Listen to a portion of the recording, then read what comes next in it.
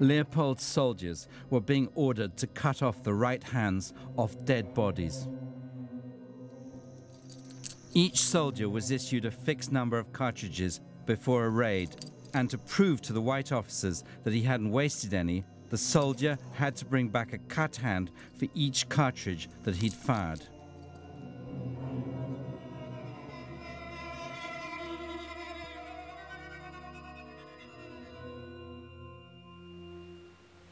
Maboko ana kukata awa oyo bakata kliboso kukata maboko awa. Bongo bitumba oyo ba mindele ba memaki na bino bo bundaki na bango to obunda mindele zo makasi wapi makasi ute pale.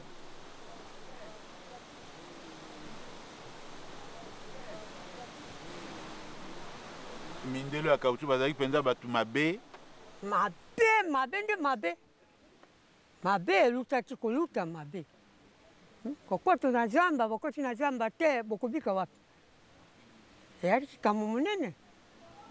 Bongo wana bazo senga bomemelaka bango kautu tangu nyonso kausuto mono kimpasi mpenza.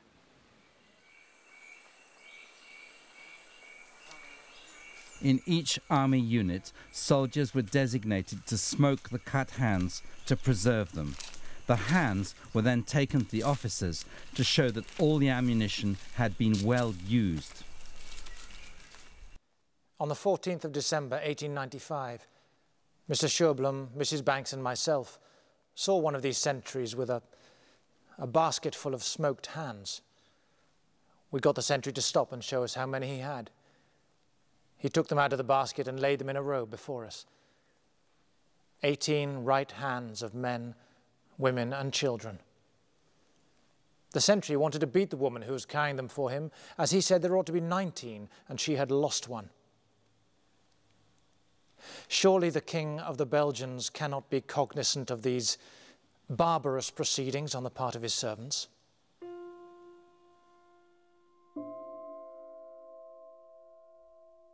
A confidential letter sent by a courtier to the chief executive of the Congo Free State revealed that Leopold was angry about being criticized for the cruelties in the Congo. But the letter also quotes the king as saying, "I know that atrocities are being committed in the Congo. It is useless to try to deny it."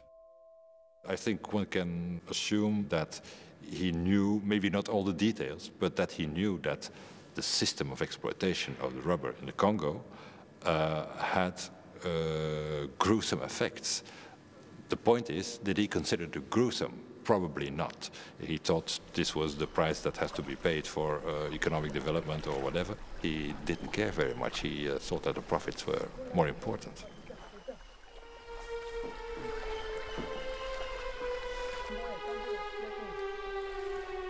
Tango mundela yaki na basuda na ye pona kobama biso nakimaki na mwana na ngai ya mobali na mapeka.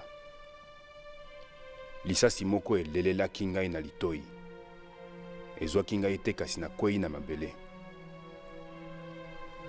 Tango na telemi nasundoli mwana na ngai pona koka kokima mbangu. Tango nazongi na ndako ndeko na ngai ya mobali azalaki kokumba mwana na ngai na maboko. Basi kokata ye loboko moko na likolo. Natikali kosalisa ye.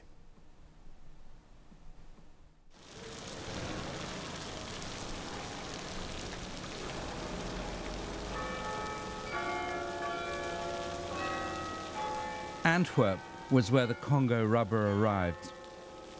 According to legend, the city's name comes from a confrontation between a Roman soldier and a giant who also cut off hands.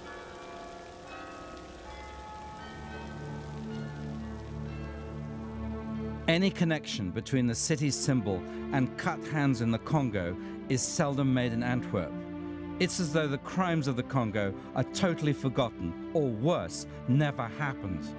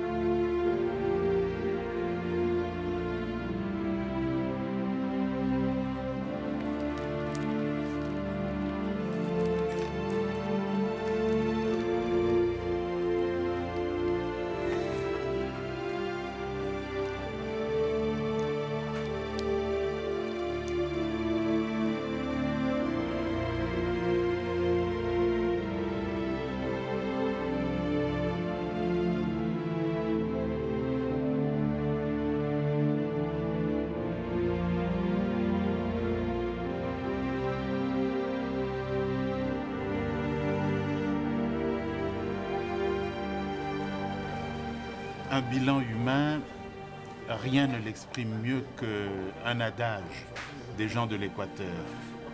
Beto fait boler Iwo, le caoutchouc et la mort. En 1920, le Congo compte 10 millions d'habitants. Par rapport à 1880, c'est 2 fois moins.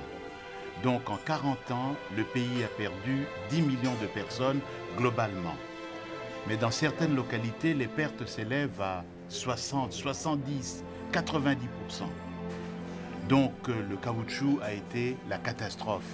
Jamais les peuples du Congo n'avaient connu un désastre pareil.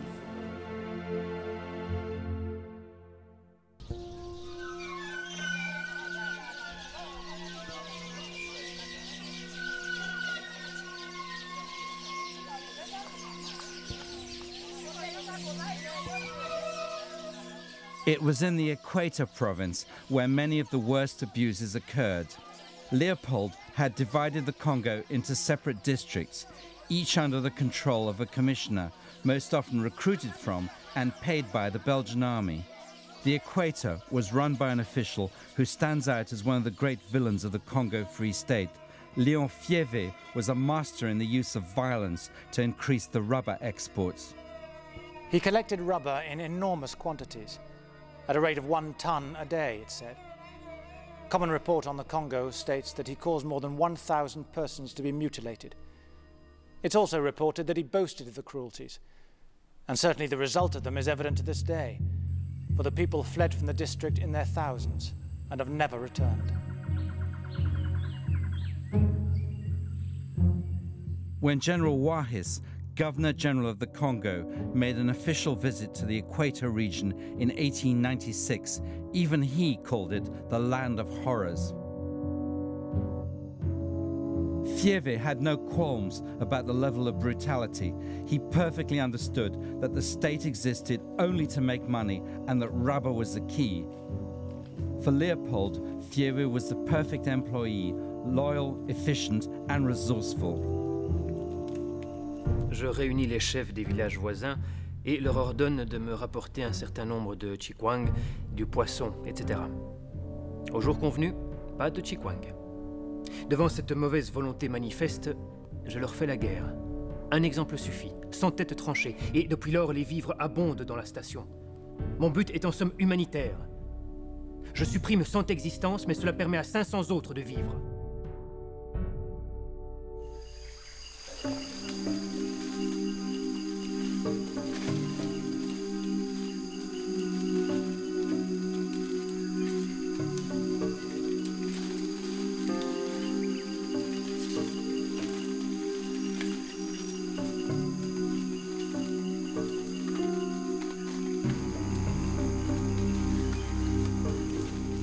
All that mattered to Leopold was to keep up the supply of rubber.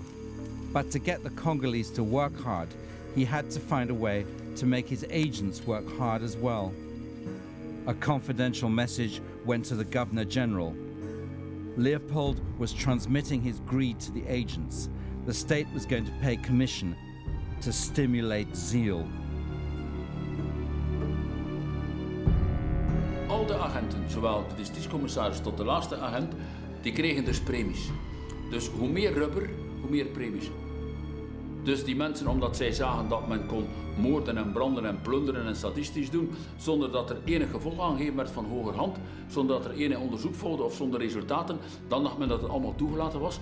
En het systeem was werkelijk de wortel van alle kwaad. Daar ben ik volledig van overtuigd.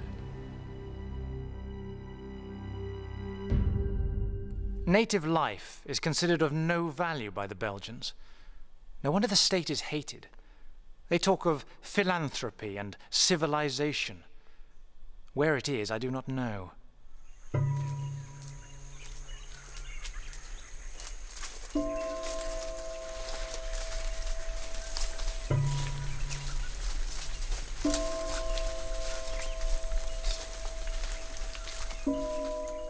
The state has not suppressed slavery, but established a monopoly by driving out the Arab competitors.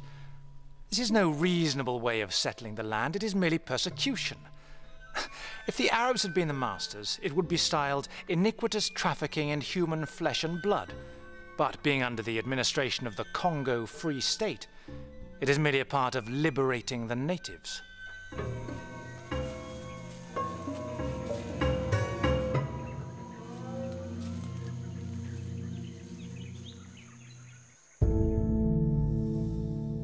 Charles Stokes, a British trader working for the Germans, was about to cause the king his first major political problem.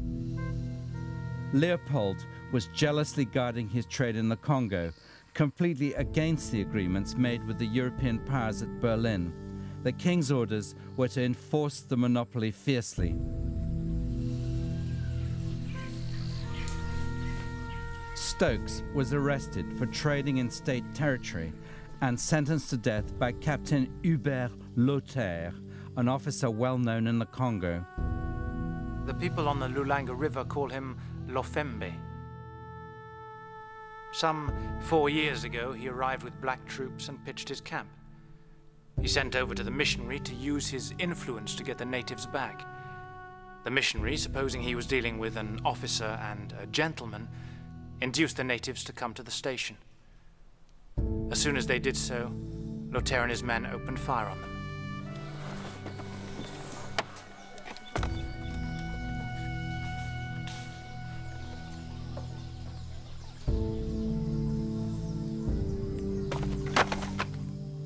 The hanging was a major political mistake. Up till then, the victims of the Congo Free State had been African. There was outrage in Britain and Germany. In the end, the king had to pay compensation to both countries, and from now on, the European powers were increasingly wary of Leopold.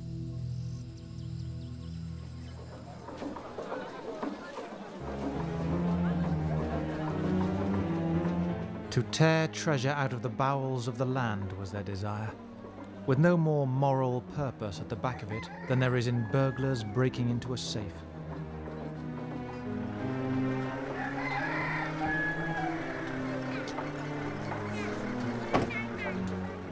Leopold's response to the pressure on him after the Stokes affair was very Leopold. He set up new concessions to exploit the rubber. He claimed he was opening the Congo to outsiders, but the king made sure his men were on the boards of the new companies and he took 50% of the profits.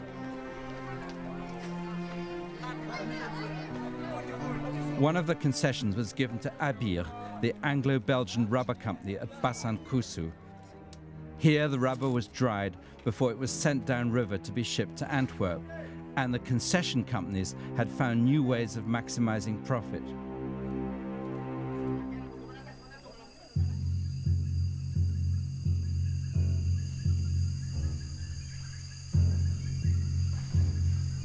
Leopold's new companies were taking the wives of the rubber collectors hostage. The women were only released when sufficient rubber had been collected. The hostage system was organized by the concession companies with the full knowledge of the state and of the king himself.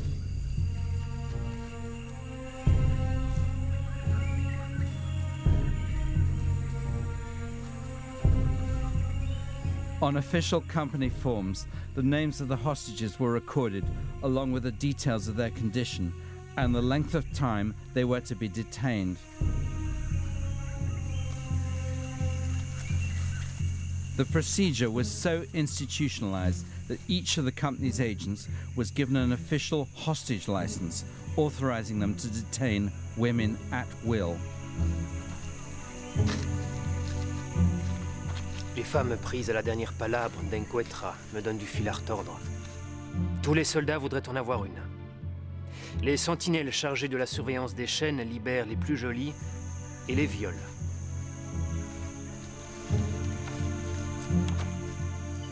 When a missionary asked a chief how many women had been taken hostage, the chief replied, "Count the grains of sand, white man."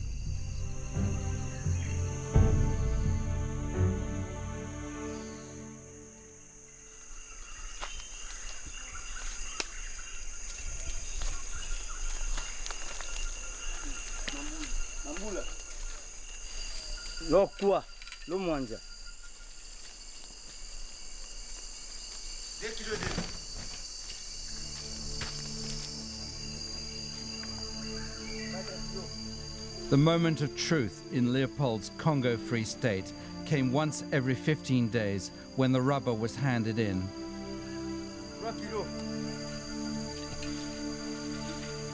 The state talked about the rubber harvest and the rubber market, but the reality was completely different. For the collectors, this was when they would either get their wives back or face more punishment, even death, if they had not met their targets. For the agents, this was when they would be able to start calculating their commission. And for the king, this was the proof that his new concession companies worked and brought him even more wealth. En 6 ans, les profits nets s'élèvent à 720 000 livres pour un capital souscrit de 9 300 livres environ. Et l'action achetée 4 livres rapporte 335 livres. Mais le roi a un appétit d'ogre, insatiable. Il veut toujours plus. En fait, si le roi devient riche, la Belgique aussi devient riche. Donc ce que Léopold II transmet à la Belgique, ce n'est pas seulement le Congo, c'est aussi le système des compagnies concessionnaires avec toute leur force de corruption et aussi avec tous les abus qui leur sont associés.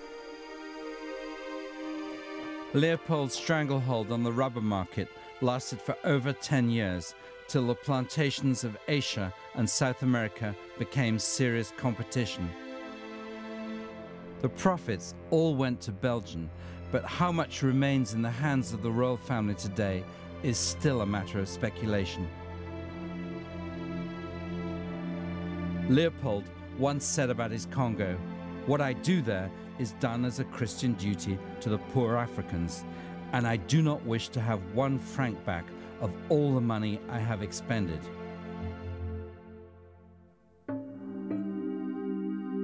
As the 20th century began, King Leopold found himself facing the first major challenge to his rule in Africa, and it came from London.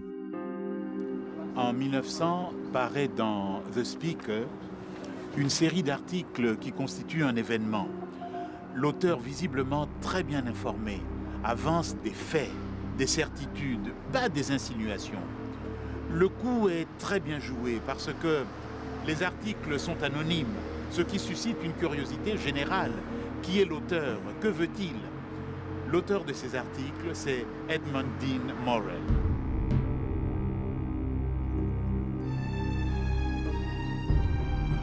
Edmund Dean Morel is one of history's most underestimated heroes. He rose from being a shipping clerk to Leopold's foremost adversary. He didn't have Leopold's royal pedigree, but in everything else, Morel was more than a match for the king. A Liverpool shipping line handled Leopold's rubber cargoes, and Morel got his first job there. But he soon became a leading journalist on West African affairs. Because he's working in the West African trade, he specialises in West African news. So he's somebody who becomes a specialist and expert in West and Central African affairs.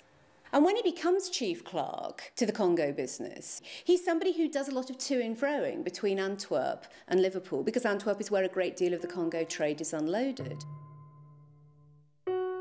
At Antwerp docks, Morel started unravelling the truth about Leopold's Congo. He described it as stumbling upon a secret society of murderers. Morel est un expert du commerce colonial. Il est le premier à travailler sur les documents officiels de l'État indépendant du Congo et à faire parler ses propres statistiques. Avec lui, la protestation morale contre Léopold II cède la place à l'analyse du système, et une analyse implacable.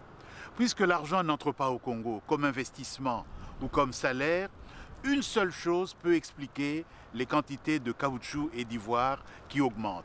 Cette chose, le cœur du système léopoldien, c'est le travail forcé.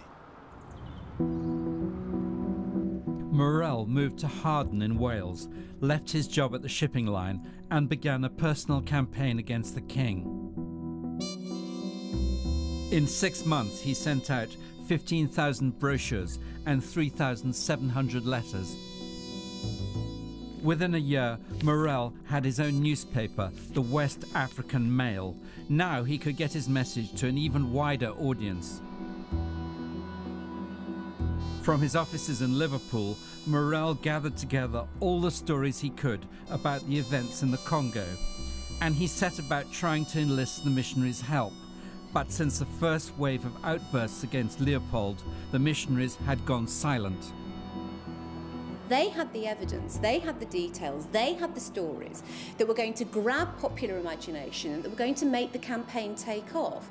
But selfishly, the missionary societies didn't want these stories circulated because they didn't want to offend Leopold. They felt if they were critical at all, they would be thrown out, and that meant that they wouldn't achieve their ultimate end, which was the maximum conversion of African souls. I think they had a rather mechanistic view of what they were doing, and one soul converted was one step nearer the second coming, if you like. And if those converted souls were subsequently mutilated or murdered, well, so be it. They died Christians, so what? Step by step, Morel persuaded the missionaries to come forward with articles for his West African Mail. One of the first was Charles Banks from the Equator region. We heard a report that the state soldiers had attacked the village of Bandaka Wajiko because the rubber was not of the best quality. In a little shed lay one of my late school children, a promising young lad. I lifted the leaves by which he was covered and saw that his right hand had been cut off. I then went through the village and saw the people burying their dead. I counted over 20 bodies and newly filled graves. All the bodies had the right hand cut off.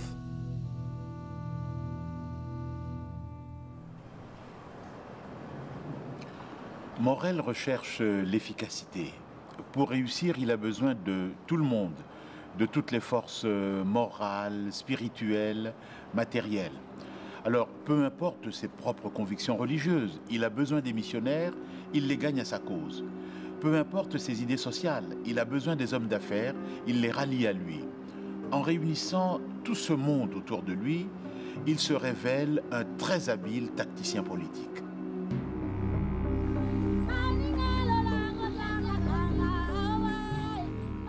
7,000 miles away, Morel now had a new ally. A stream of letters arrived at the Foreign Office in London. The British government had appointed a consul to Leopold's Congo Free State, and the new consul was outraged.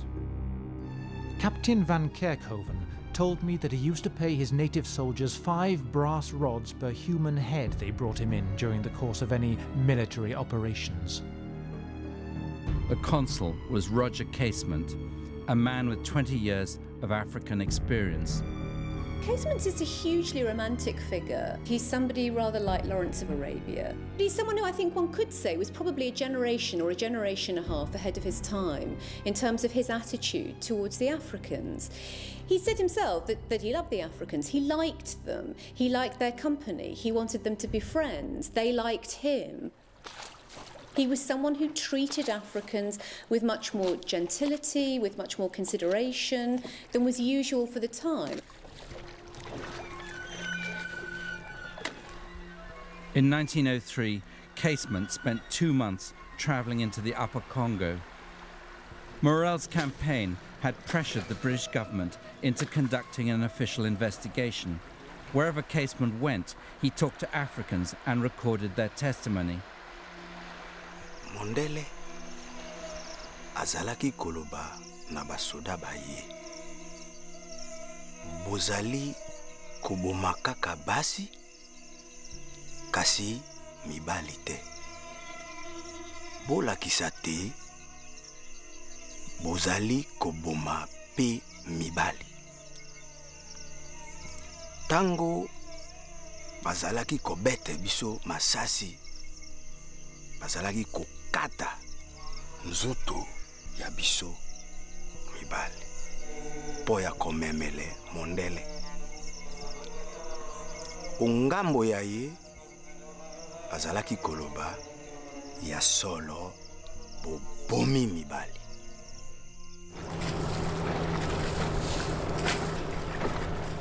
Casement realized, as had Morel, that the missionaries were the key witnesses, and he wanted to persuade them to go public with what they knew.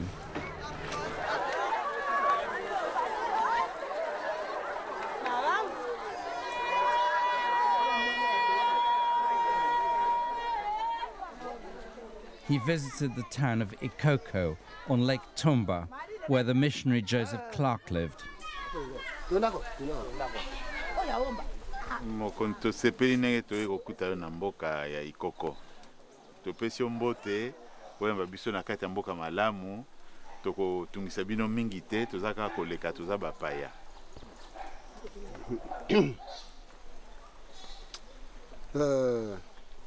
Na sepeli mingi na makambo yo zali koyebisa ngai. Tokende ka. Tozolanda yo.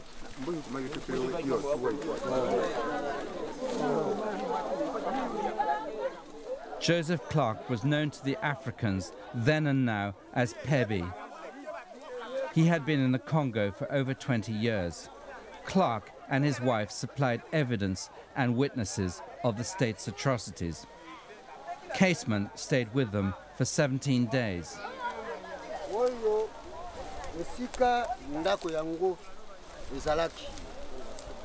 Oyo ezaki mire ya ebale. Longwa ti kuna. Mosusu pe libanga longwa ya kuna. Oyo esika Monsieur Clark avandaki. Awo. Tango wana kaunchu kilo zomi. Mais soki okokisi te babomi yo to bakati ya maboko.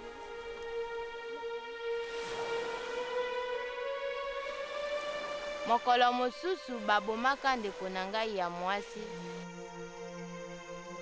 Pe bakataka ye moto, maboko na makolo. Po alataki pauni. Kombo ya ye Mobe.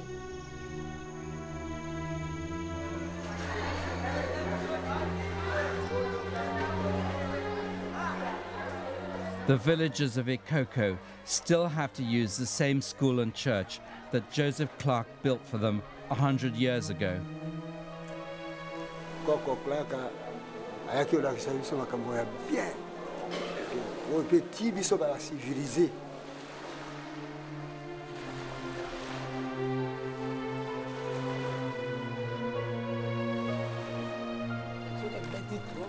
On a beach by Lake Tumba, Casement recorded how a boy had both his hands beaten off by soldiers, while a white officer known as Ikatankoi, the leopard's paw, stood by. The white man, Ikatankoi, was not far off and could see what they were doing. Ikatankoi was drinking palm wine, while the soldiers beat the boy's hands off with their rifle butts against a tree.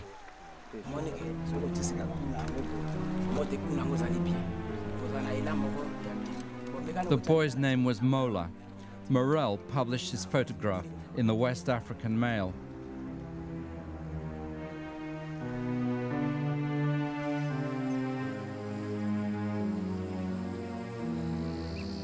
Casement was so horrified by everything that he'd seen that on the day he left for England, he delivered a vitriolic letter to the Governor-General, knowing full well that meant that he would never be allowed to return.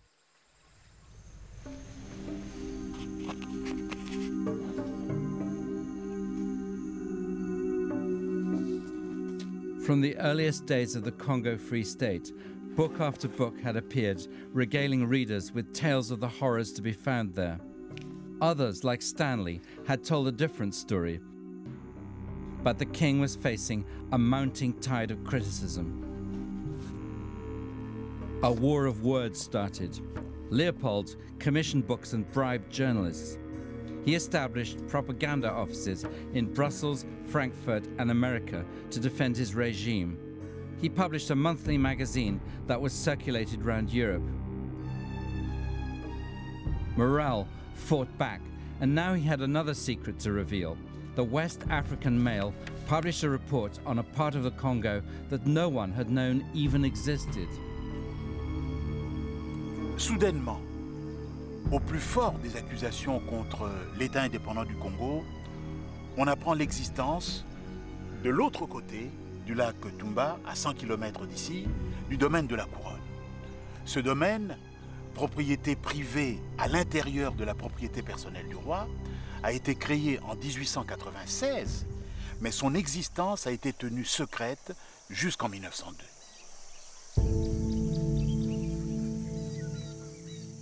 The Crown domain, 10 times the size of Belgium, was completely sealed off.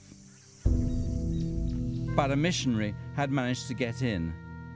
Morel got hold of his journal and published the atrocities committed by Charles Massard, a Belgian officer known to the Africans as Malu Malu. The white man, Malu Malu, I feel ashamed of my colour every time I think of him, would stand at the door of the store to receive the rubber from the poor, trembling wretches. One man bringing in under the proper amount.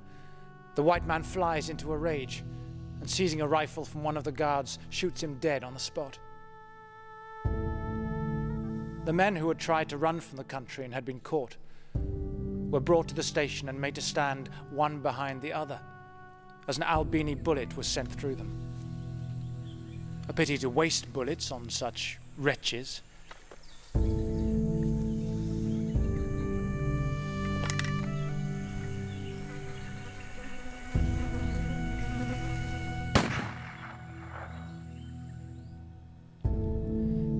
Some of the stories are unprintable, and much that I heard would not pass muster in court. But there were too many witnesses, and the consistencies were too many for it all to be lies. Baron Jules Jacques is a Belgian hero of the First World War. In Leopold's time, he was one of the men that the king trusted to run the Crown domain. His behavior is well illustrated in a memo that is kept by the Belgian Foreign Ministry, but which is officially a secret document to this day. Monsieur le chef de poste, décidément ces gens d'Inongo constituent une bien vilaine engeance. Ils sont venus couper les lianes à caoutchouc à Ibali. Nous devrons taper sur eux jusqu'à soumission absolue ou extinction complète. Prévenez-les que s'ils coupent encore une liane, je les exterminerai tous. Jusqu'au dernier. Leopold's personal profit from his crown domain was 231 million euros.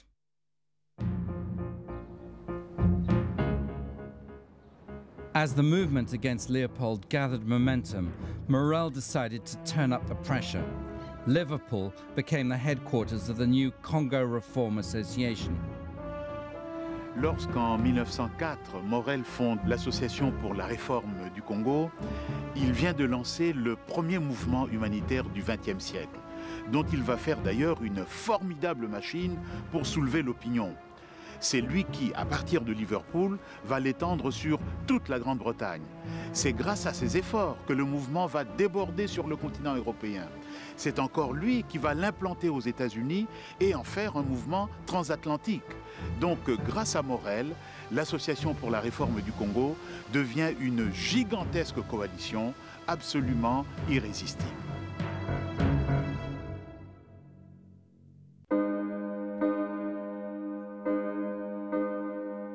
Morel's Congo Reform Association took the cruelty of Leopold's Congo to public meetings across the country.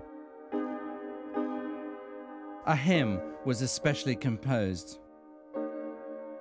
Britons, awake, let righteous ire kindle within your soul a fire. Let indignation's sacred flame burn for the Congo's wrongs and shame.